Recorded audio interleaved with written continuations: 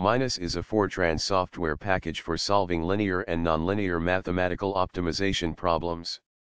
MINOS, modular in-core nonlinear optimization system, may be used for linear programming, quadratic programming, and more general objective functions and constraints, and for finding a feasible point for a set of linear or nonlinear equalities and inequalities.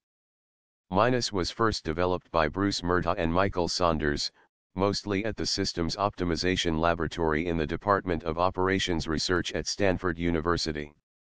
In 1985, Saunders was awarded the inaugural Orchard Hayes Prize by the Mathematical Programming Society, now the Mathematical Optimization Society, for his work on MINOS.